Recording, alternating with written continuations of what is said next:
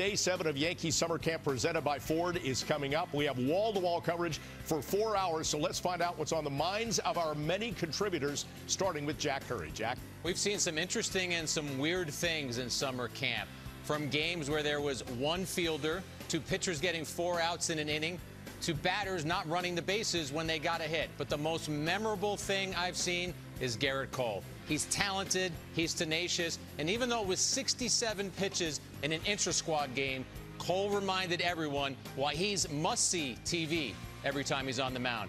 Hey, what's hot in the city, Meredith? The Yankees offense, they hope, Jack. One guy that burst on the scene last year was Mike Ford. He blasted 12 home runs in just 50 games. He's hoping to build on that success in 2020. I'll sit down with Mike Ford later in the show, but for now, we'll head to Texas and Buck Showalter. Yeah, it's only 102 here, but y'all hang in there.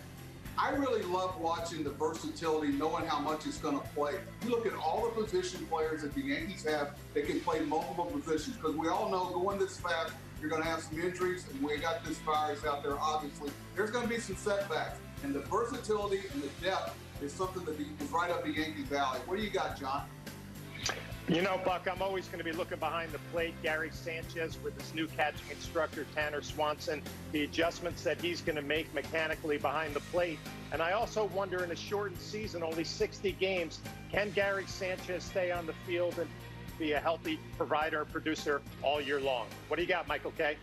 Well, I agree with Buck, John. I think that the Yankees have the depth to absorb injuries, but not too many. Remember, this is a shortened season, and they did that a lot last year. You don't want to repeat history. They've got to stay healthy over these next 2 weeks and keep out of the COVID-19 protocol. If they can do that with their roster, they're one of the best teams in baseball. Back to you, Bob. All right, Michael, everybody else, thank you. As you can see, we have full-blown coverage coming up. It's Yankee Summer Camp presented by Ford, and it starts right now.